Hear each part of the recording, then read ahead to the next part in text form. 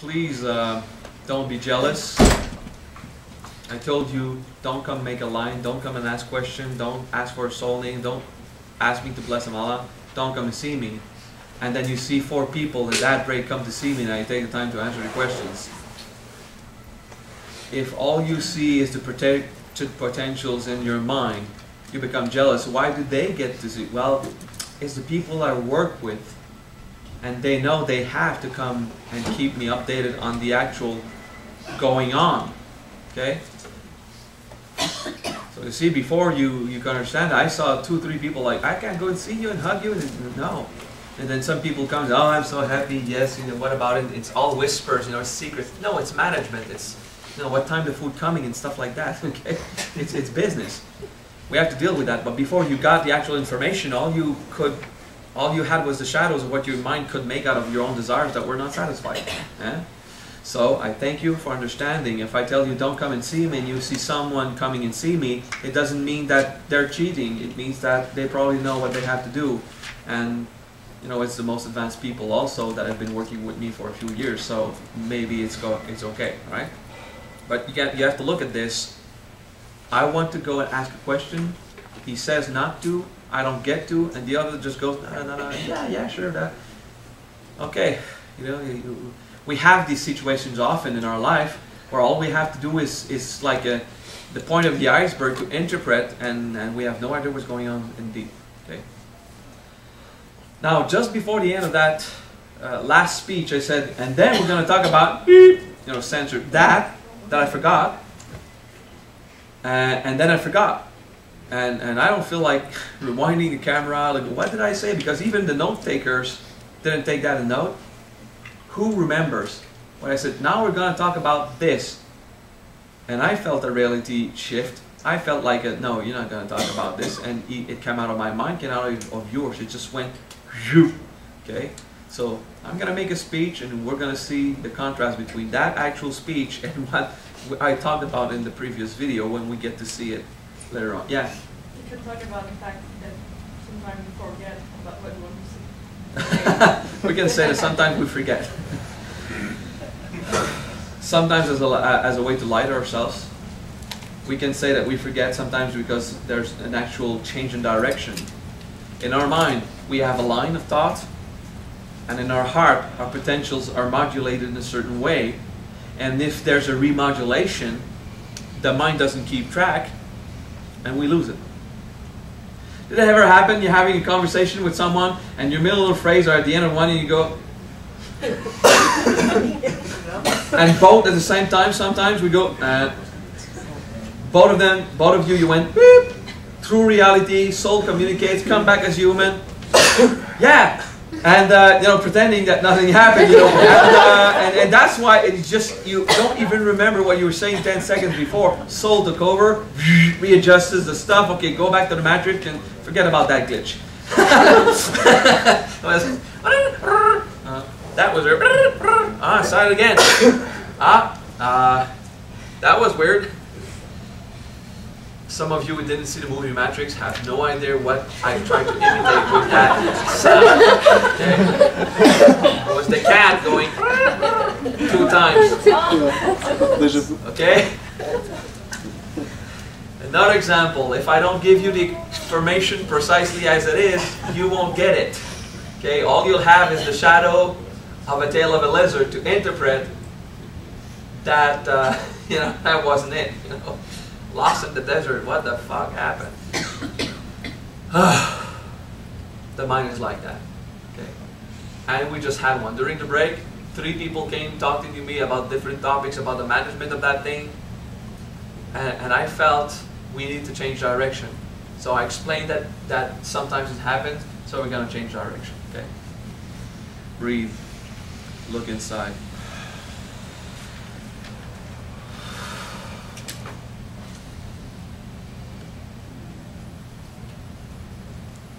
Global perspective. Airbender, can you occur?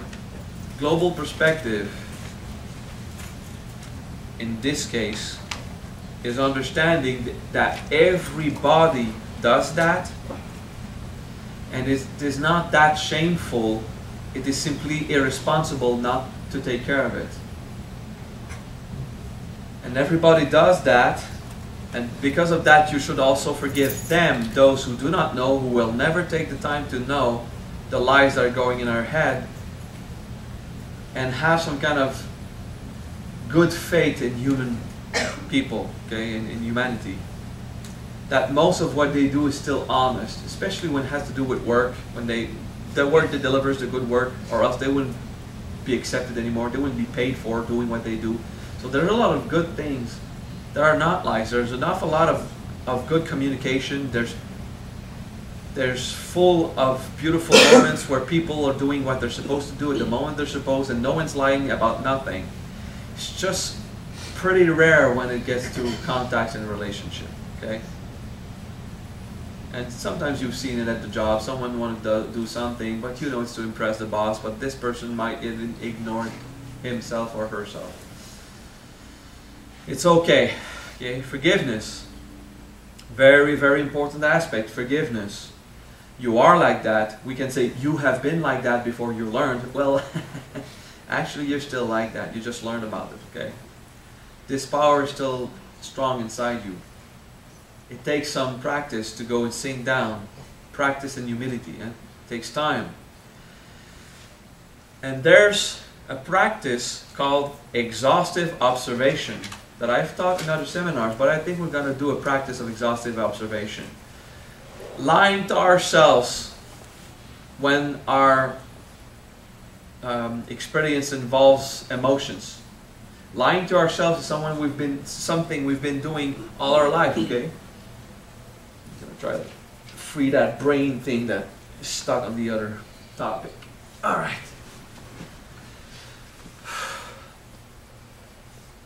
Exhaustive observation is kind of a passive, soft, and yet profound integration. Integration, as I teach, is an active act of finding the emotion, getting out of justification in the mind. What do I feel? And from the feeling, implicate the intellect to interpret it correctly. Okay? Implicate the intellect to understand the patterns of the ego, the mask, and everything. Okay? That's an active work. Now there's a passive version of that. And it is sit and watch long time. Okay? We're going to do a bit of that. Eyes open or closed, but closed is a tad better, depending on how you feel. Sometimes people just look down, and as long as your mind is in the inside.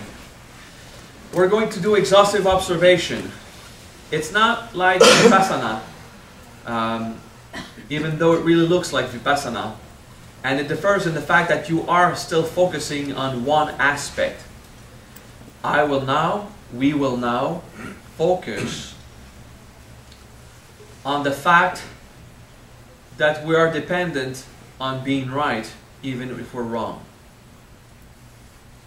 Because that's the topic of the day. Sink down. Go in the feeling. Okay? If it's stuck in the interpretation of your head, well, it will work over an awful lot of period of time, which is not useful and efficient. Sink down in the guts, the feeling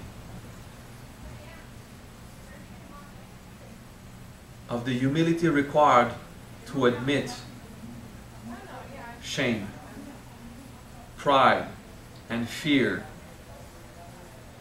Forces inside that want to keep us in the arrogance.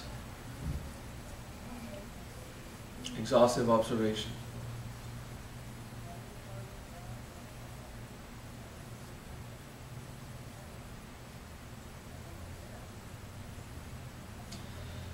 Don't go into the mental thing. Don't flee in the idea, yes, I have to change. No, you don't. I have to forgive myself. Well, not yet. It will happen naturally if you do the work correctly. Don't flee in the mind like, I've been so bad, from now on I have to become a better person. No. We might take care of that one time, but right now, don't dwell in the defensive system. I need to change that. I really need to work on it. No, just, I have been dishonest with myself. I am humble. Exhaustive observation of the continuous lies of projection.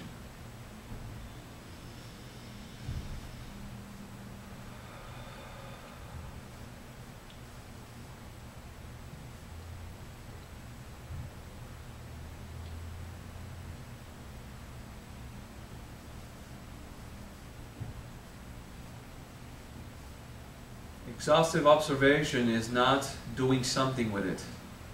It's not finding a solution. It's not forgiving yourself, although forgiveness will happen. It's not doing anything than just look at it. And in this case, it's a guilt. You will have regret. Do it. Feel it. If you felt abandoned, I was so lost in my own lies, feel abandoned. That's it. Just go down.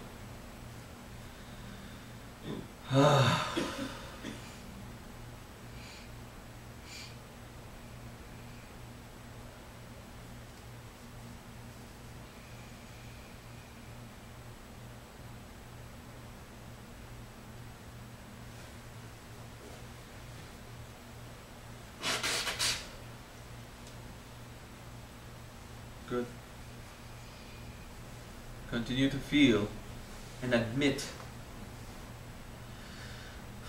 We have to do exhaustive observation because if we only see it in the head, we won't go deep in the topic. We need to take time.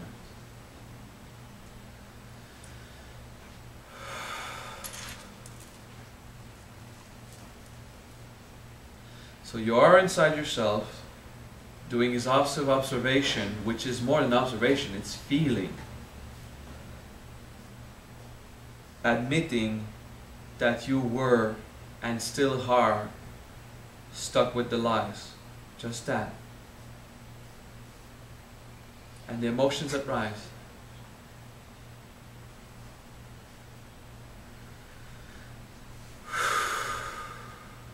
Once in a while, a deep breath, and you continue.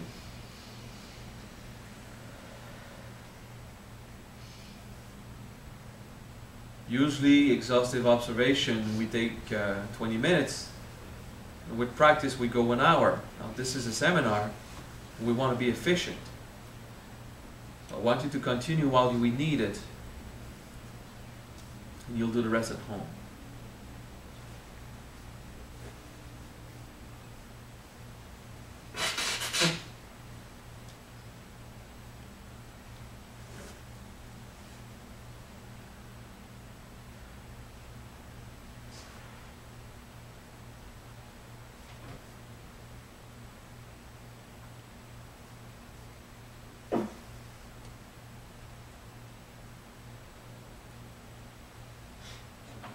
It takes a lot of humility to admit that I was wrong in most of my motivations, especially when it had to do with contact with people, relationships. Parents, lovers, children, co-workers, friends, and eventually even society. If there is fraud in society, there's fraud in your own relationship.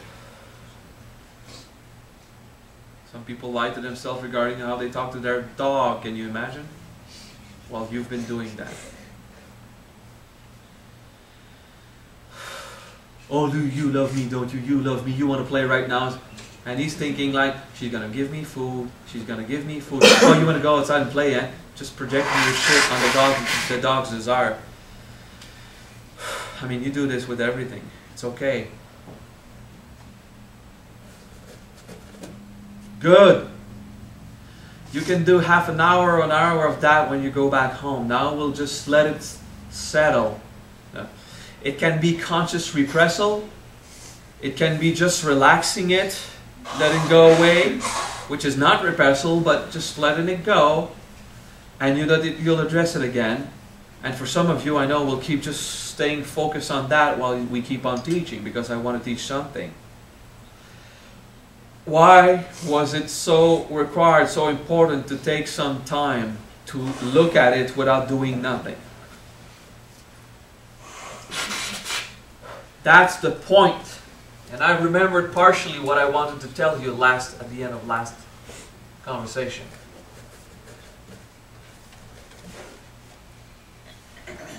Your traumas and your lies were progressively built in your system through experiences, traumas, difficulties, and challenges that you have experienced. Your pain was brought inside you through life experiences. You can't think your way out of it. Only experiences will lead you out of it.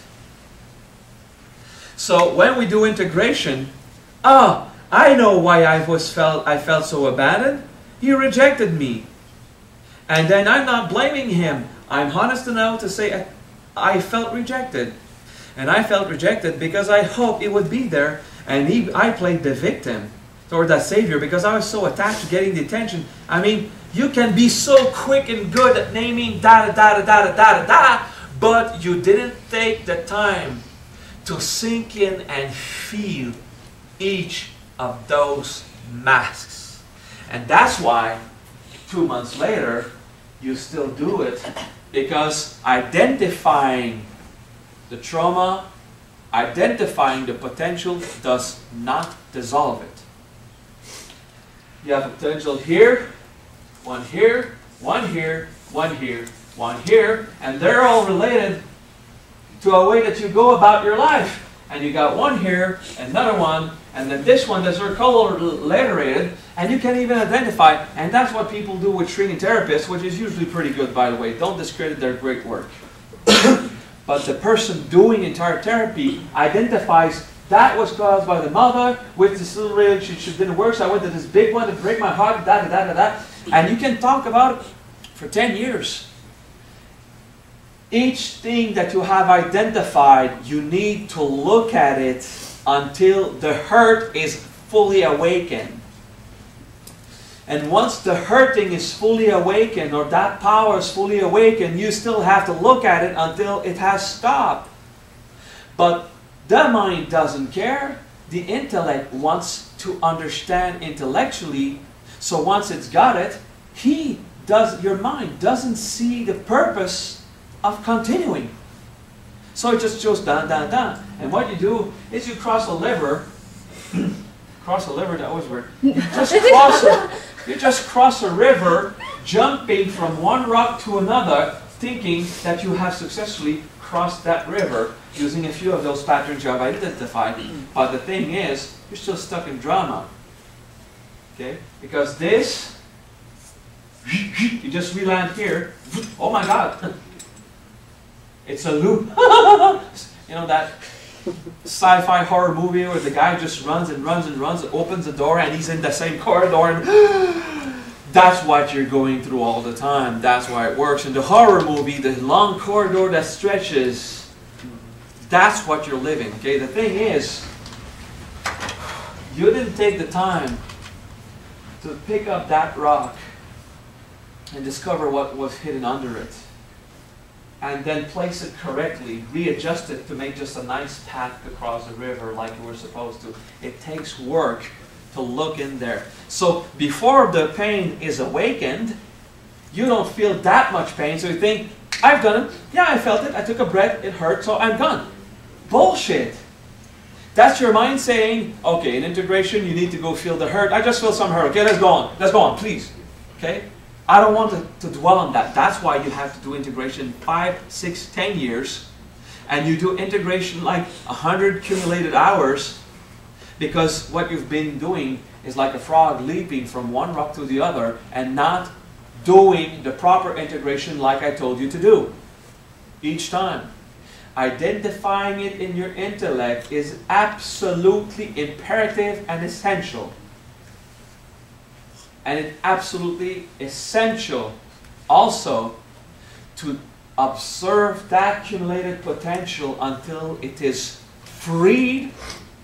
And once freed, until the fuel is burned, that energy invested in there is consumed by the observation.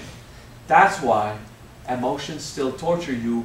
I do integration, doesn't seem to work. No, you're not doing integration. You're doing like 5% of the thing, which is just the required intellectual participation of your mind into the work in integration. Once you've seen the rock, when you know what it is, you go, you sit on it. It took you so long to build a system that does not admit that you have been lying to yourself. It takes a long time of simple contemplation. I have the principles of lying to myself. I feel the hurt. I feel the pain where it comes from. I feel the pain it sustains. And I just feel, don't get your mind to try to go out of that. You took a long time through experiences to build these systems. You need to take a long time to feel that entire principle until it loses power over you. That's why we do exhaustive observation in the process of integration. Okay?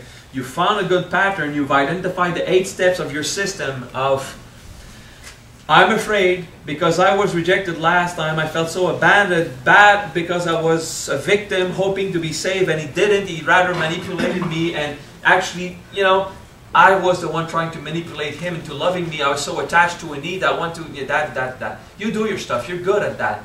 Because it's cool to understand where shit comes from. And how our mind builds those defensive systems. But once you got it in the head, nothing changed. Nothing changed. Including properly understanding it. Because seriously, all your deductions are still based on what you perceive of what you think is deep inside. So you had to take, we took like 5 or 10 minutes now to just dwell on the I am lying to myself. What does that do? It goes into the lying to yourself and it builds a new potential. I can admit it. So it's the time required to nourish the energy of I can admit it. And you will stop lying to yourself when you have contemplated long enough. I admit that I am ignorant. And that potential of admitting you have to be humble will grow with practice and observation. And at one point it will become bigger than your potential of lying to yourself. That's when you're going to cross that line and start being honest with yourself. Before that, you're still going to lie to yourself 15 minutes after this speech. You understand? Forgive yourself. You're doing your best. That's how you were trained. But you build the potential inside you that lies. So observe the lying potential and the self-ignorance sustaining, the self-sustaining ignorance potential that you have to observe. It will diminish because while you observe it, it burns, it's consumed, and it goes away.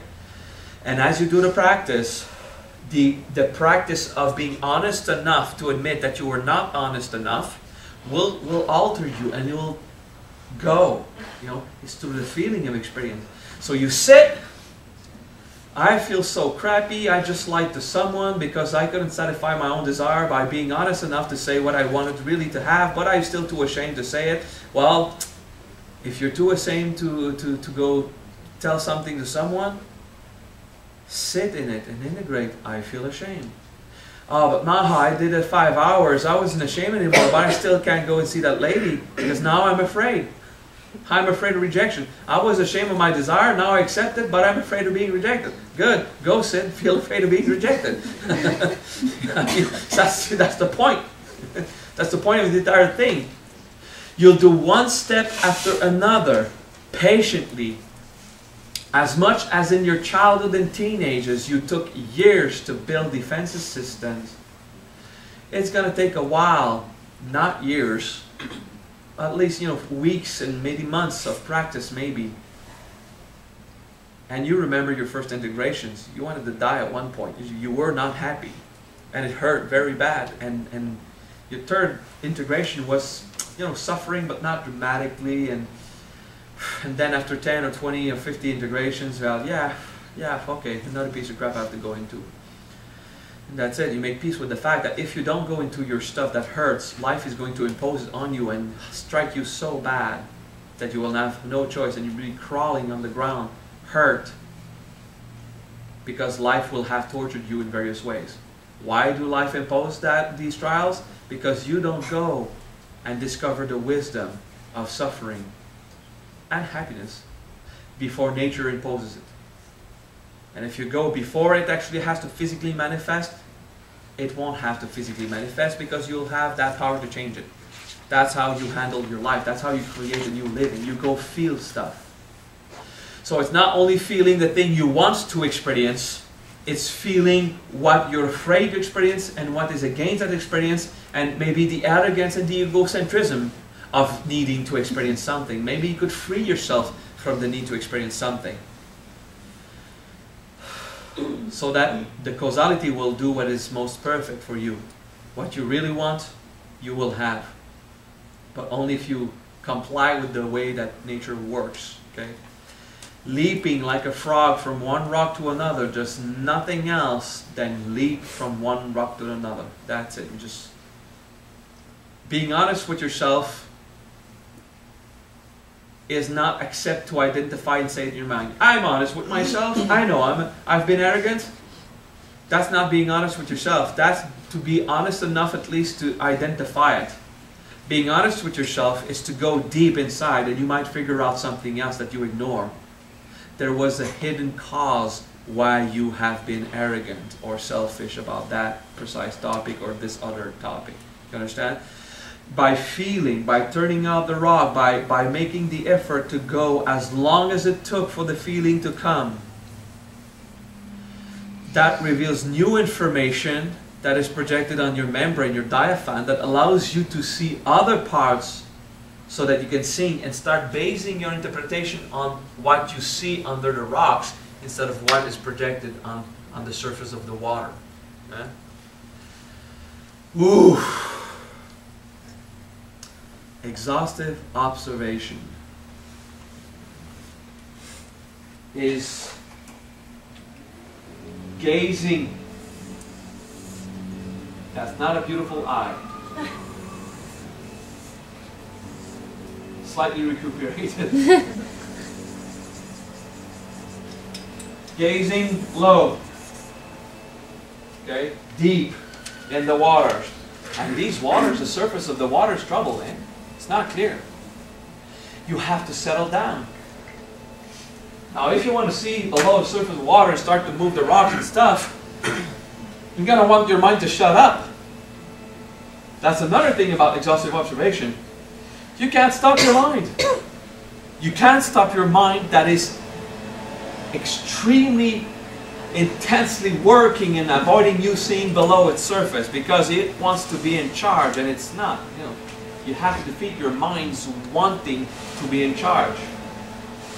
So the water's troubled, and if you make an effort to try to stop your thoughts, what you're doing is you're using your hand trying to stop the wave. Stop, stop, stop, stop, stop. You just make more. You understand?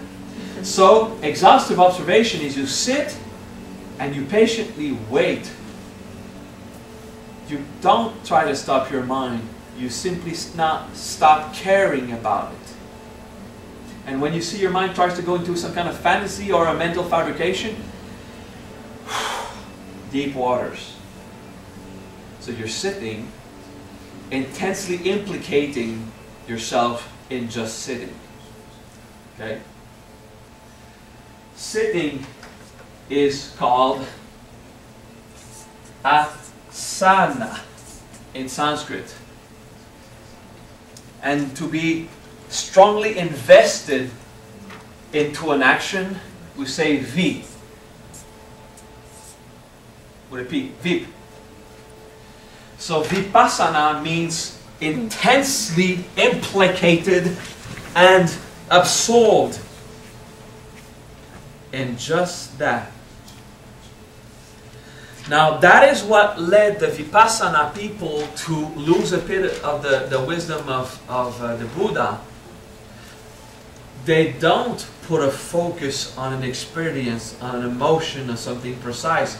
They start with a clear mind. So it becomes just an act of fixity. They wait for the shit to happen. That's why it takes 12 hours instead of half an hour to go deep down into an experience and take it. Because in Vipassana, like it stopped, you sit and you wait for it to aggress you. Choose your topic. Do the Vipassana, but choose your topic and stay on it. And just practice not believing the fantasies about it. I should have done something better. I know I did something right. No, stop it. You know, maybe you could have done something better, maybe not, but your mind that tries to go into the intellectual resolution, stop it. Till you get it. It hurts. I was abandoned. Now these powers and potentials inside you will not jump in your face to aggress you anymore. The waters will be more subtle, more settled, we could say also, and it will be easier to see the next vipassana or the next exhaustive observation. So that's why I don't teach it as vipassana, because vipassana is an absolutely wonderful method. That is not really taught in the way that the Buddha taught it. Okay? You have to start with just allowing your mind to settle, but eventually you need to go into the active practice of doing nothing. Okay, active doing nothing. There is something going on. It's the sinking down. Okay? Sometimes it takes a lot of effort to do that. Okay? You know, I was doing therapy with Tina once, and every, I don't know, 10 seconds, yeah, but I mean, I don't deserve that. Stop. Maybe you do, maybe you don't. Just stay on the feeling. But this guy, you know what he did? It's possible. I don't want to credit or discredit what you're saying. I'm saying stay on the emotion. And every attempt to get the focus off of the stay there and feel. It took half an hour or something just to get you to stop. And boom! She blew in tears and she cried. And her mind was not trying anymore to get out of that. She was finally getting it out. And then it's like, that's why I was so fighting to go get an experience. It's because it was pushing from inside. Now I don't need that experience anymore. I'll take another example. Let's say you're addicted to a guy or a girl, you know, your ex-girlfriend, your ex-boyfriend, or someone in the past. You have an addiction, you have this kind of feeling of hoping it's going to eventually come. You got something from the past. Even if you have a couple right now, you still have stuff about, you know, your first lover when you were 8 or 12 or whatever. We don't know. Eh? There's stuff going on. And you feel some kind of insecurity today. And you think that is because you had a heartbreak when you were 8 or 12. But I sometimes get people to see, you know, that heartbreak you had when you were 8 or 12, why did you stay stuck with it? It's because when you were young, it's someone who gave you something that your parents stopped giving. That's why you're still holding on to the past boyfriend or girlfriend. It's not because you want that boyfriend again. You're not addicted to the boyfriend or the girlfriend. It's not a person, it's a specific experience that you didn't have anymore. The last person that provided it, you're stuck with that. It's not even the person. Because you can go even further and remember when your parents were touching you in a certain way of affection and kindness, taking care of you, and one point when you were a child it stopped. That's what you still yearn for. So that person that came to me a while ago saying, I'm stuck with the old boyfriend, I had to bring that person, just get her to admit it's an experience. I didn't go to the parenthood thing until the next step. Okay, now let's see what's behind that other rock. Until it was like, my parents were putting so much emotional pressure on me because of their own fighting, that they didn't give me the affection I wanted. So that when someone in my life came to give me that type of experience, I need that, and my guts just held on so tightly, not even knowing it was not an addiction to that person. It was an abandonment or rejection from early childhood. Okay. So until you do exhaustive observation and do the time to dwell deeply in those waters, you don't know what is behind that rock. You don't know what is projected.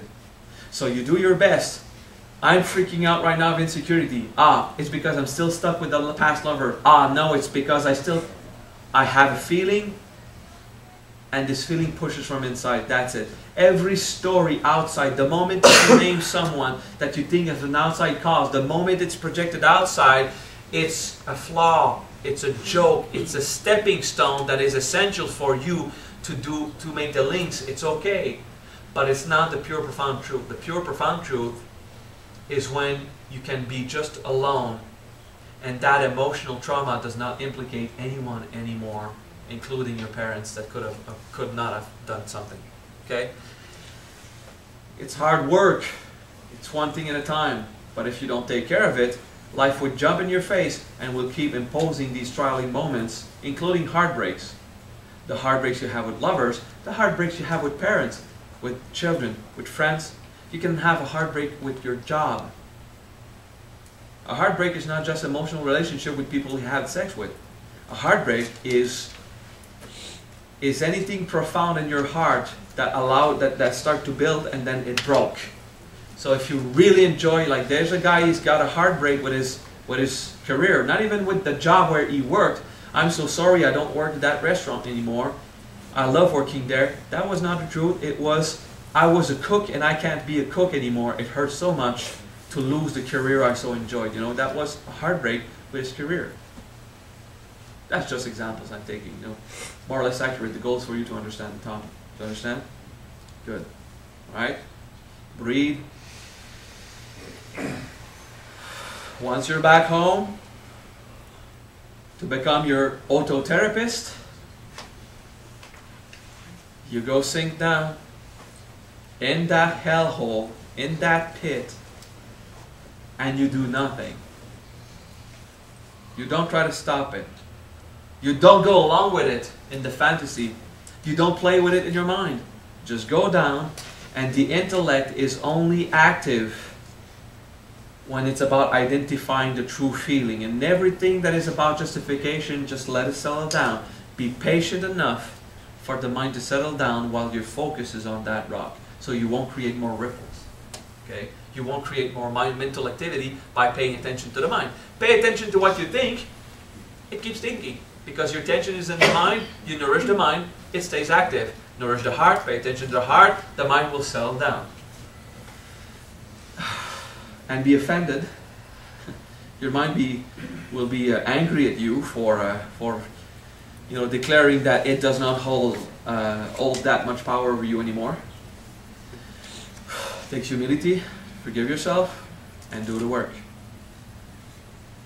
Good. Thank you.